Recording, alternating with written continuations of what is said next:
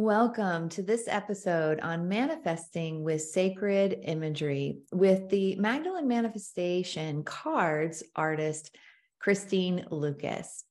First off, before I welcome Christine, I just want to thank you for listening, for tuning in, and for being devoted to your evolution in consciousness, because it really takes all of us gathering together to shift and to expand. So I'm just kicking us off here with a wave of appreciation and love for your choice to be here and to be a part of our extended Divine Transmissions community.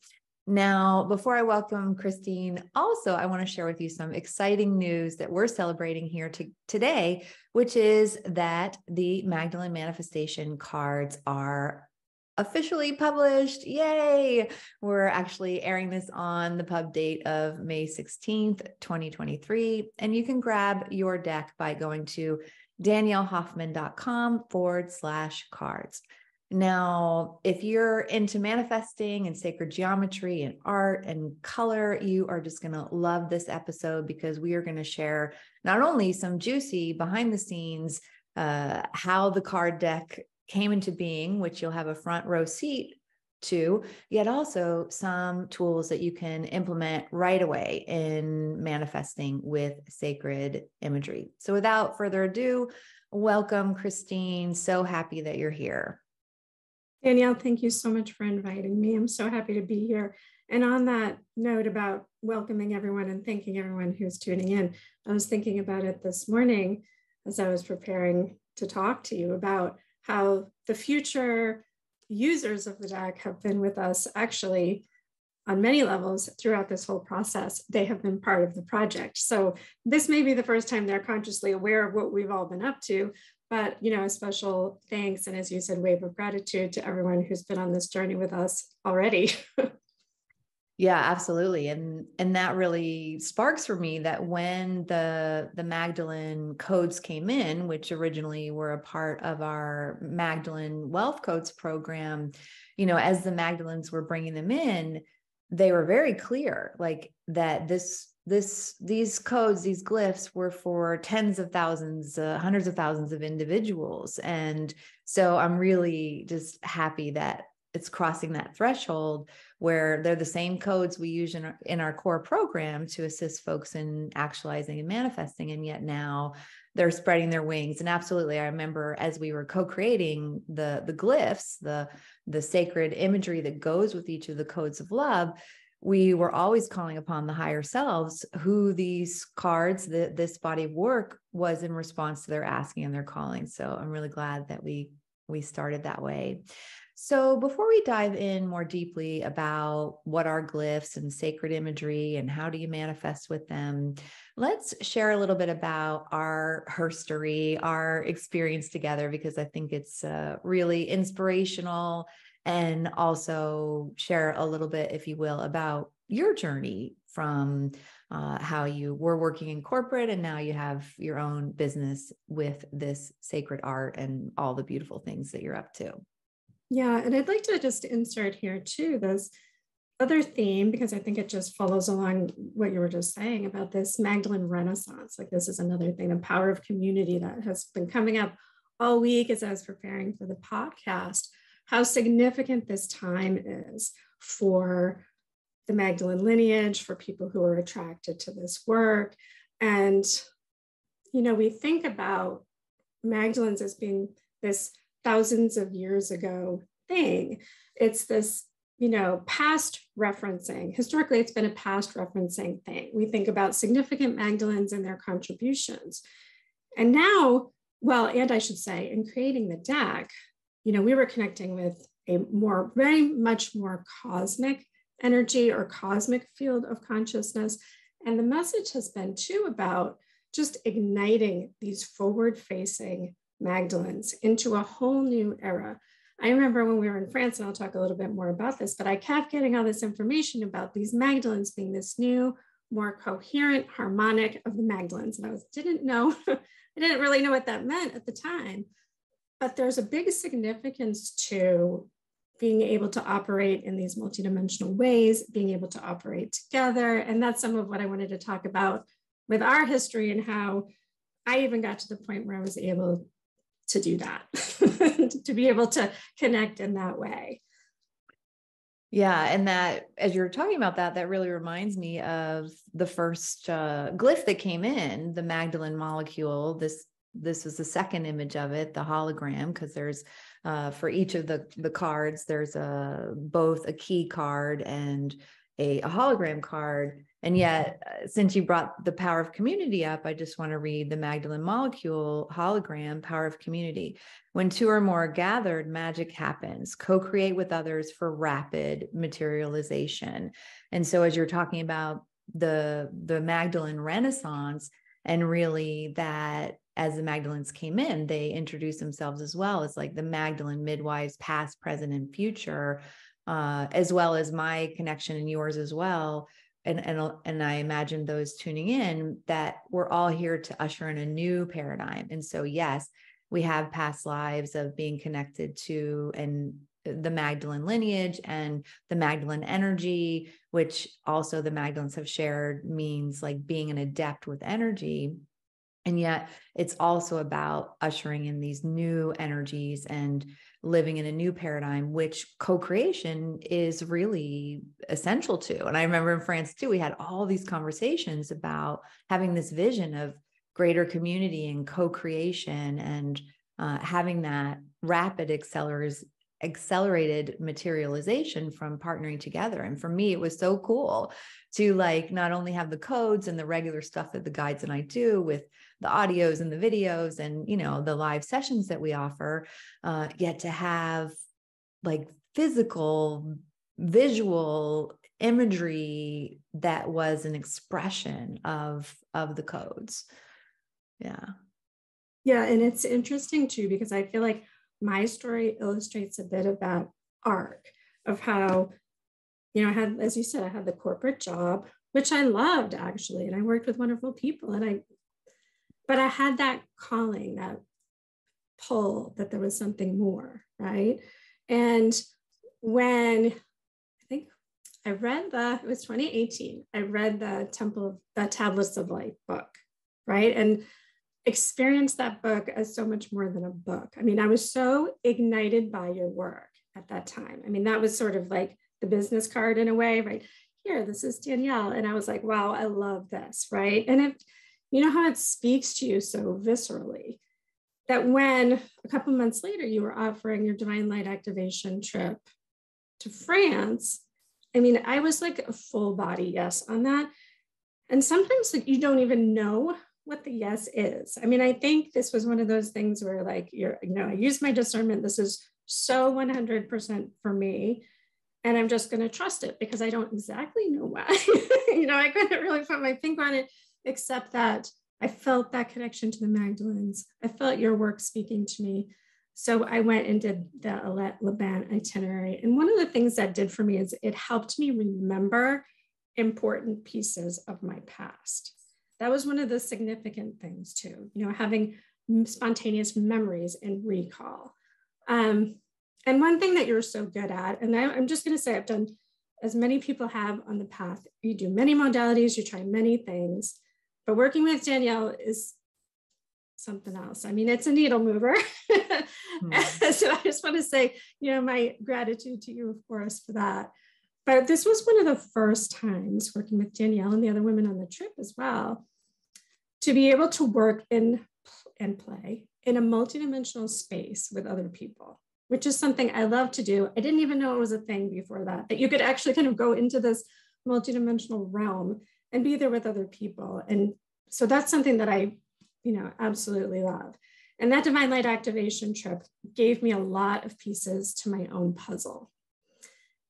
And I think it was right after that trip, you were offering Quantum Light program. And so I was sitting with like, is this for me? Now, meanwhile, I'm still doing my day job, and you were talking to me a little bit about, I was like, tell me about this Quantum Light program. And you mentioned sacred architecture. And that was like, I'm like, I don't know what that is, but I know that's for me. That was like a big, big yes. So I did that program. And then we actually did one-on-one work together. So I think all told, it was probably 15 or 16 months of working with you. And it was a crazy growth spurt for me in terms of just accelerating my remembering. And one of the things that I kind of wanted, there were a couple of points that I wanted to bring out. And one of them was, I already knew how to do all this. I didn't take a class with you and learn how to do art or be able to access those. It was more being able to access those parts that I already knew how to do it. And that was something that I didn't realize going into it, that I already had spent, I don't know how many lifetimes working on being able to do that. And even though I had, an extensive meditation practice before, coming to you, before meeting you and starting working with you. I mean, I had meditated for, I don't want to age myself, but it was like decades. And I would see symbols like in my meditation, like that part wasn't new. The part that was new was like, okay, we're going to go into this multidimensional space. There are fields of consciousness in that space. Every body of work, this is something else I learned from you. Every body of work is a field of consciousness. You can tap into and connect to that field of consciousness. And what I'm getting into here is how the deck is created. And what sort of underpins all of that is that there's geometry and architecture in these fields of consciousness that are partners. Like these cards are, yes, they're cards and you can use them for divination, but they're also partners, living, breathing partners. And so my personal, I would say like one of my gifts is to be able to go into that space, interact in that space, access those fields of consciousness and sort of put a bookmark there, I guess I would say, so that someone else can hold a card at another time and access that field of consciousness. Now, did I learn that in a quantum light class with you? No, but what happened was my system remembered how to work multidimensionally. I began to be able to access things that I hadn't been able to access before in this lifetime. And and it's not just so that I can create art. It's enriched my life in a lot of different ways, but all of that to just say that, the trajectory from being in meditation and being interested in these spiritual topics and conscious evolution, still working at my day job, and then having an opportunity to just really have the growth spurt or the big leap forward to be able to do things that you hadn't yet been able to access before, and then to create things that are totally multidimensional. When we're talking about the Magdalene Renaissance, like if you can imagine a whole bunch of us being able to do that. And yes, you can use the cards as a divination tool, and that's totally fine. But I feel like there are people that I'm speaking to right now who are going to also feel called to go, oh yeah, that's for me. Like using their discernment, they're going to say, hey, that's for me too, or something similar. And so I just want to kind of model that, that process of how that all kind of came to all sort of back online. And I'll pause now so that you can jump in and add anything that you want to here.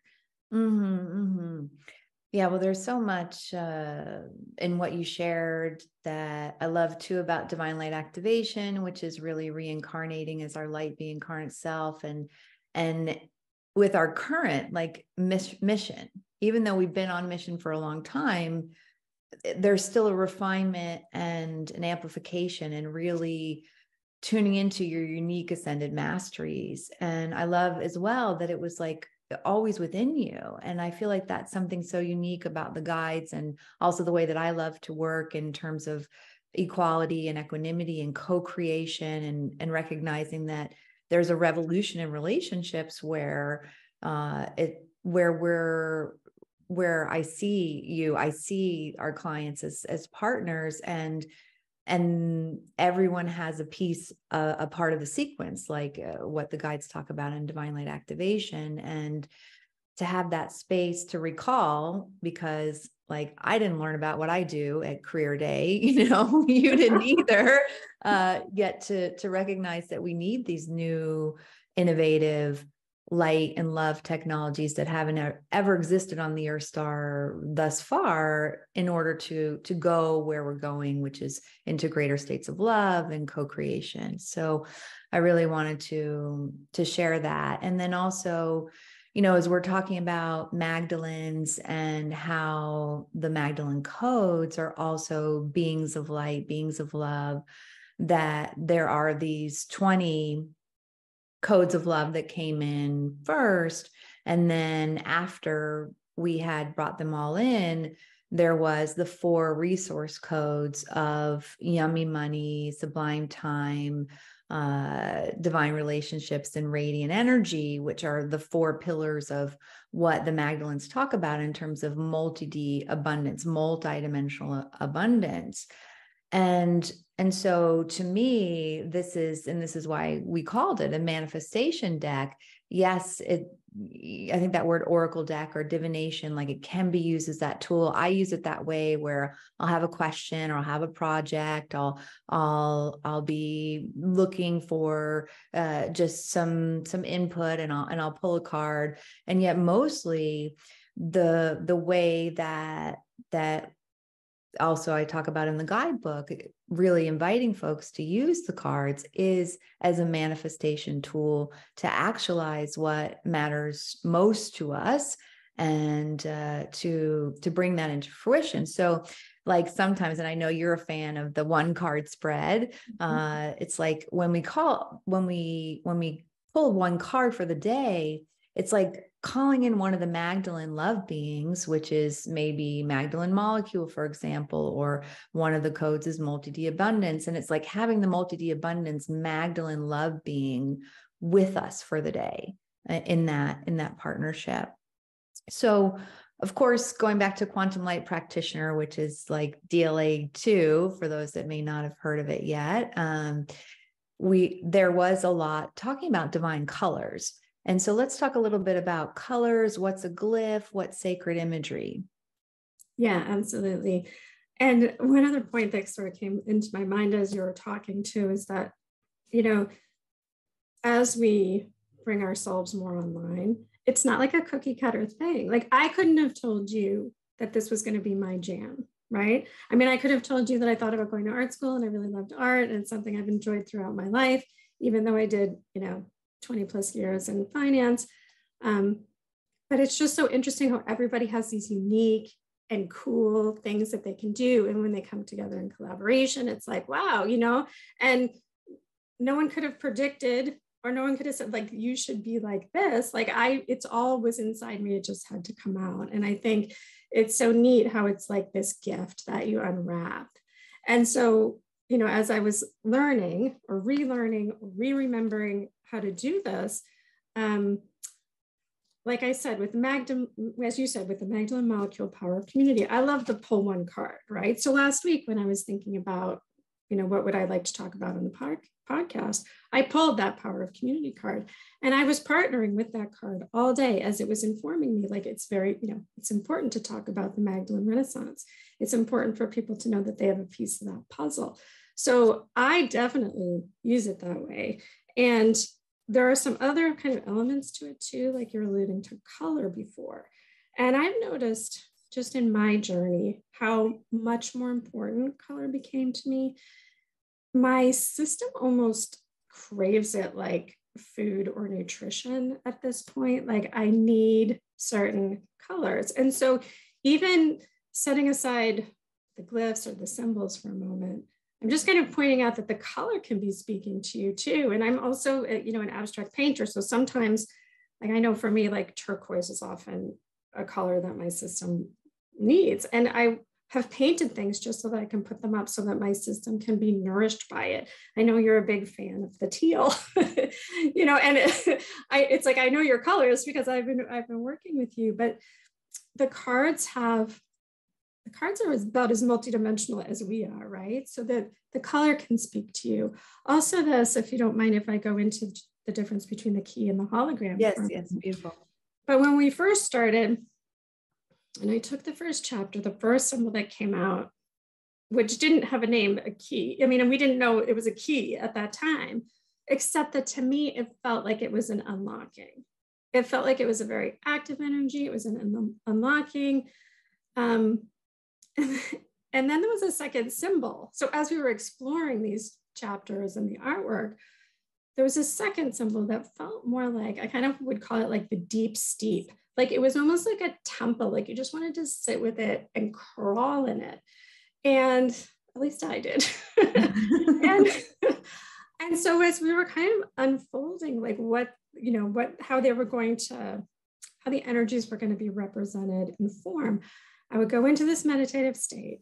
I would go into this multidimensional like space that I go into where everything's kind of geometry and form.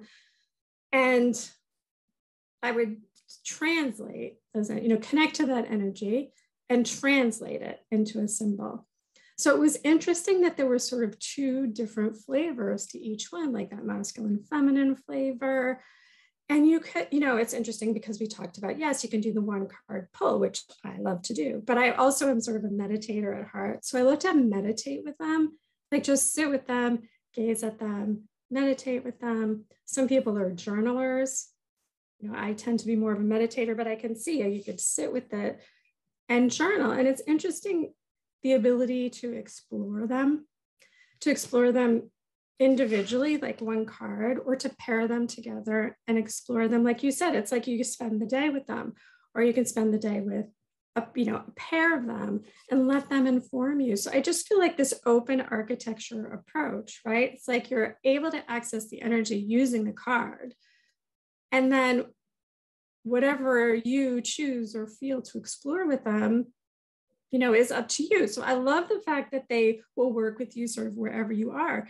And if you take a card today and you let it sit and inform you and you partner with it, and then a month from now you do it again, it's a totally different experience. So I just kind of wanted to point out the sort of flexibility to have them fit your own unique style. Mm-hmm. And I'll pause there in case you want to talk a little bit more about that.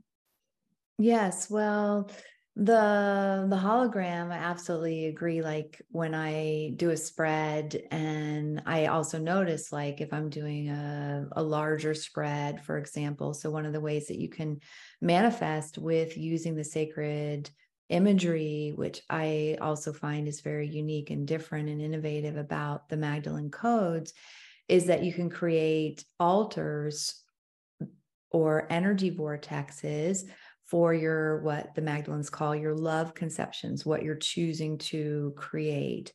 And so when I'm doing a larger spread, I notice like how many holograms showed up, how many keys showed up. And I absolutely love, I feel like that word hologram is so key, because like you, I feel like I often am sitting inside of a multidimensional environment. So of course, the images are in the 3D plane. They look, like flat on the card, whatever that is, two-dimensional. And yet to me, they will surround my field. And it's like I'm sitting inside of the multidimensional version of that, especially the hologram.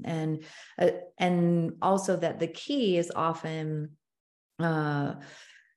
there's winks and nods and repetition of the key in the hologram, which speaks to the yin and the yang. And also what I found was so cool, because at the base of the Magdalene Codes of Love, it's about love being a love being, opening our hearts, recognizing that as a lot of light workers, and like it hasn't been your first rodeo, a lot of folks that work with us, like you've already been on your path for a while, even if it's newer consciously. And yet, like at one point, in order for us to integrate all the light, all the wisdom, it needs to be embodied through the love and that descension process. And so the heart has to be open. And on my journey, it was so clear when the Magdalenes came in that was like my next leading wave of consciousness, even though I'd done so much about opening the heart, to really have that wider bandwidth. So they work really amazing together. And when the Magdalenes came in, even though I think of this system, like creating abundance through love, being more of a return of the feminine ways of manifesting, they came in sacred union.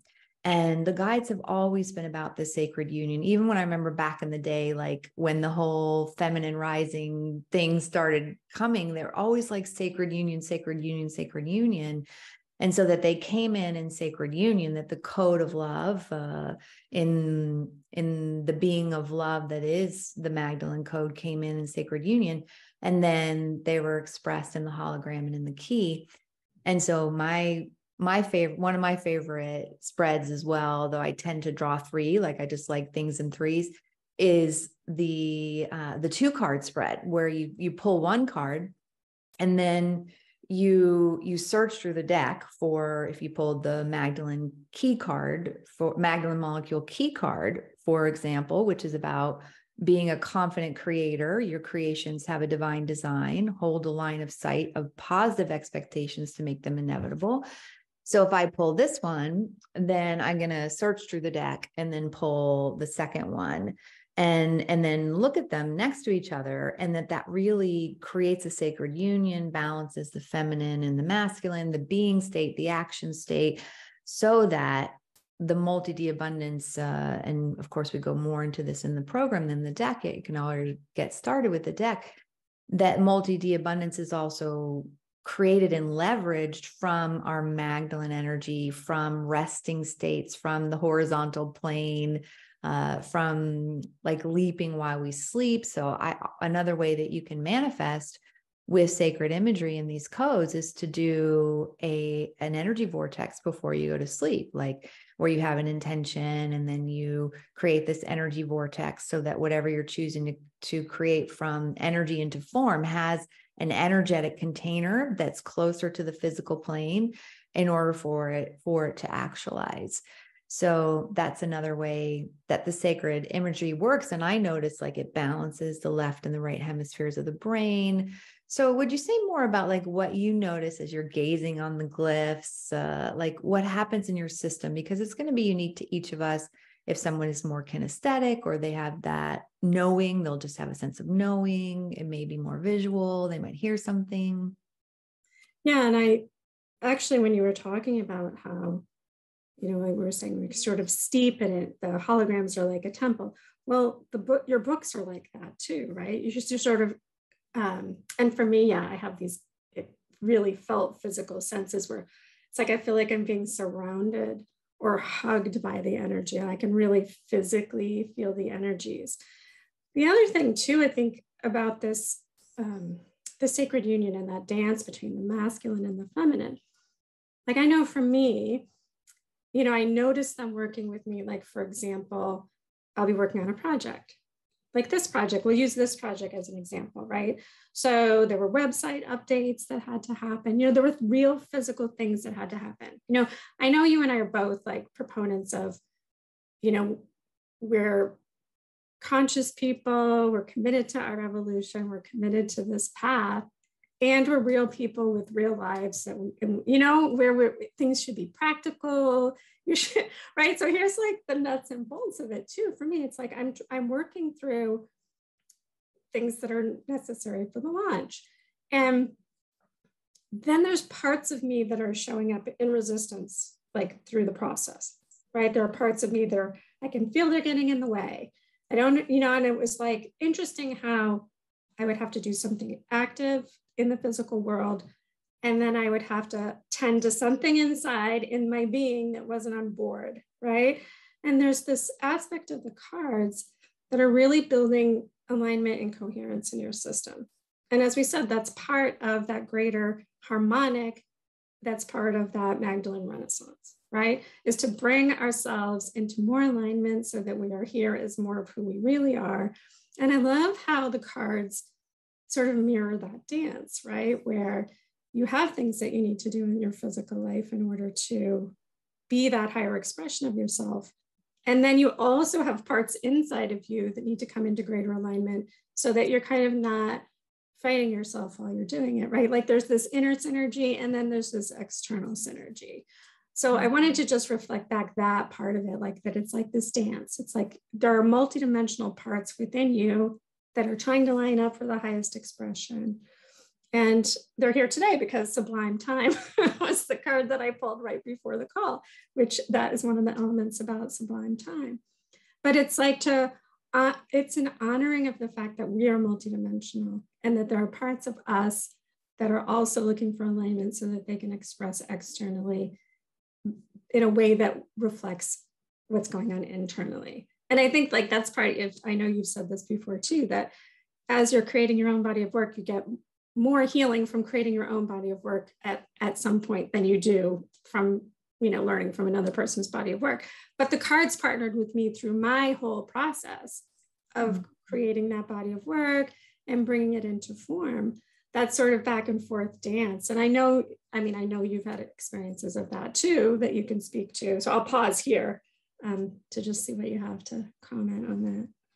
Yeah, well, I remember when, and I know as we're wrapping up here, we could like talk forever, yet as we're kind of winding down, I remember that when you were bringing in the glyphs, so I want to make sure to ask you, like, what is a glyph to you? And then, but when you were bringing the glyphs, Freedom and my beloved and I were hiking a part of the Camino, and it was so cool because you would send different options, and we met also live on Zoom and different colors, and we play with it, and I would check in with the guides or just my system, like, oh, something here energetically, like we were refining and evolving, and sometimes it was like an energetic handshake, and then as the emanation of the glyph, which of course is the emanation of the code, was taking form. And while I was hiking, the slower vibrational BME filters come up. It's natural. Like the body's going, okay, this hurts after hiking so many miles, or I'm hungry. When am I going to eat? What, I could be at home, whatever the BME filters are. And you sent me the Magic of Love code, which like has this beautiful movement, like very alive. And I would do the affirmations. And as a part of the Magdalene Manifestation Toolkit, when you go to daniellehoffman.cards, and then you from there go and buy the card deck from Amazon, you come back, enter your Amazon number on the page, you have access to this Magdalene Manifestation Toolkit. And a part of the toolkit is all the images in one place, which I love the open architecture. Sometimes I'll just spread them all out so I can see the whole system together. But this affirmation reference sheet that we pulled together is so beautiful. So there's the affirmation, there's the key glyph, the hologram glyph. And that day, like, because the Magic of Love glyph is like a circle, right? Like it moves, a spiral. Like I just felt like when I was walking, it was just, I don't know, almost like brushing my cells inside and was accompanying me on the walk. So as we're moving towards a place of completion, one, what's a glyph? And two, as they were coming in, like, was there one that you just felt like you were energetically so thirsty for? Because one of the things that I think is the reason why this helps folks manifest like crazy is because we require frequencies and vibrations that haven't existed thus far, like emerald love, where we're connecting to the love of animals and nature and crystals and nourishing our system from those levels. So in answer to your question, what is a glyph? A glyph is, I would say, it's like an energetic bookmark so that you can access a field of consciousness. That is how I would describe a glyph. It's frequency art. I think it's frequency art, and it's a little bit different in the sense that it connects directly to a body of work, right? So the signature energy of a chapter of a book is a great example. So that, I guess, would be my short answer to what is a glyph. Now, do I have some that I partner with all the time? I do. I can't seem to get over the Magdalene Molecule, the Power of Community hologram card. Like that one just speaks to me. And I think part of it is because it was, within the first pair that I did.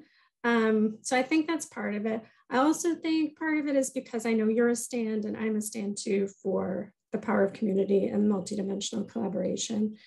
And then of course, I'm a galaxy girl, so star love also speaks to me a lot. But I know we do have sort of our and divine relationship. It's hard because it's like, as you think about it, it's like, oh, and I love that one, and I It's love like, that which one of your kids one. is Well, your they're like favorite, all right? like my babies, right? Yeah. Like, oh, I love that one, and they all have their different characteristics. So yeah, but just to say too, I know that we're wrapping up here, but I just want to say too that I love that the cards and the glyphs are multidimensional because we're becoming so multidimensional. And like I feel like you're a great example of the power of this to have a book that's not really a book. It's a book and it's a multidimensional environment.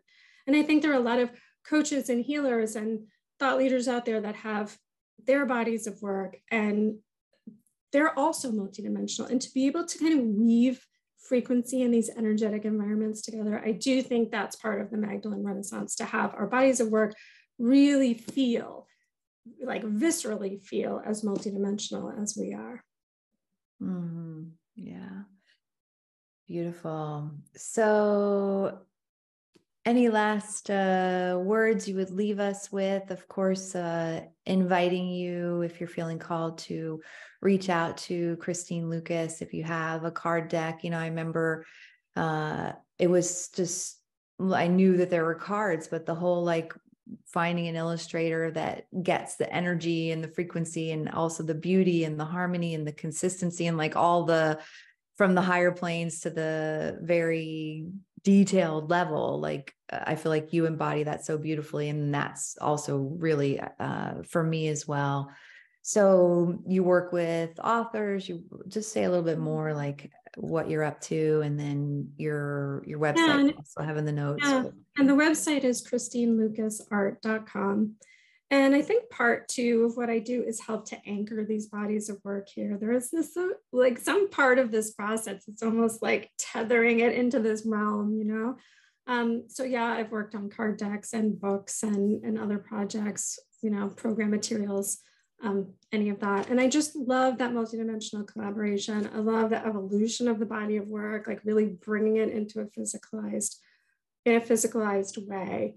And I love collaborating with other people that are really committed on this journey. Like, I just think it's beautiful the way that we're all supporting each other. I mean, I think you're a great example of that. You support me, I support you. Like, I really believe in what you do. And so I just think that there's sometimes there's just these opportunities for these just like divine appointments where we just really help each other to launch whatever it is that we're up to. So I guess in terms of final words, of course, my heartfelt thanks to you, Danielle. And I really hope that people love the deck. It was designed with the future clients and customers in mind. And I just hope people find it supportive. It certainly was a pleasure for us to create them. Yeah. Well, thank you so much, Christine, for our partnership and for being the phenomenal artist that you are, and for helping me midwife this body of work into visual form. And thank you for tuning in.